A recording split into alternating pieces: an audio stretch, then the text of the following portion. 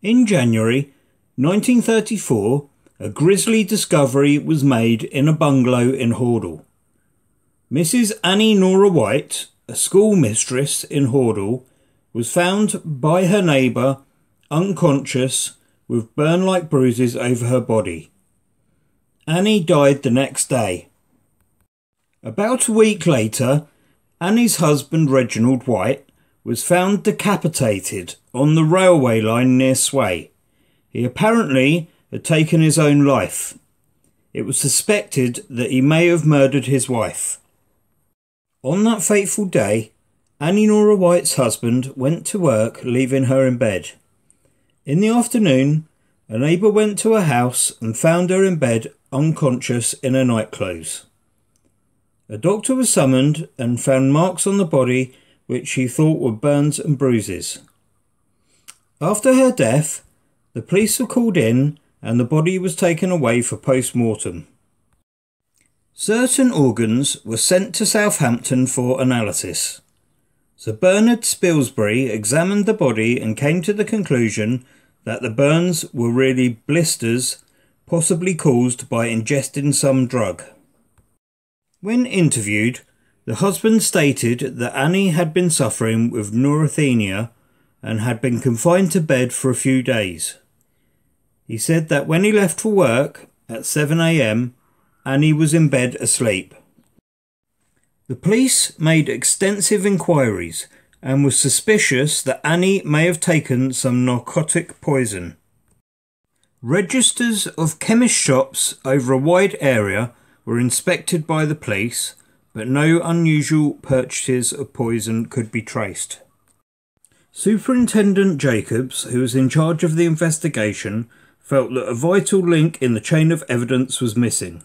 He decided that no further steps could be taken till the result of the chemical analysis of the organs of the body was known. Mr. White attended the funeral of his wife, and he sent a wreath, strangely inscribed, "In sorrow, Reg." After his wife's death, Reg White made a long statement to the police saying, "My wife's death is a complete mystery to me. We lived happily together and my wife had been very cheerful over Christmas. Later, she became rather ill again and had been in bed for 3 days before she died. When I left her, she was asleep, and I know there were no marks left on her body." Later he stated, "I know what the gossips are saying about me. I know just how stories fly around the country villages. I've made up my mind that the maligners should be proved wrong. They will live to regret the things that they have said about me. Anyone who says that we quarrelled violently on Saturday night or any other night is telling lies. On that night, I was concerned in comforting her in an effort to soothe her pain."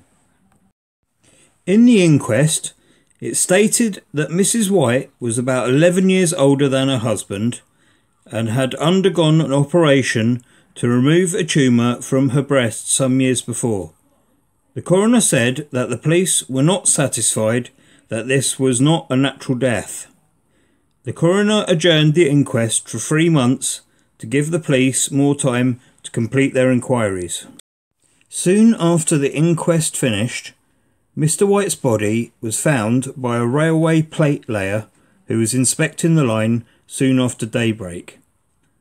His head had been severed from his body. Reg White's father stated that local gossips had driven his son to take his life by spreading slanderous statements about him.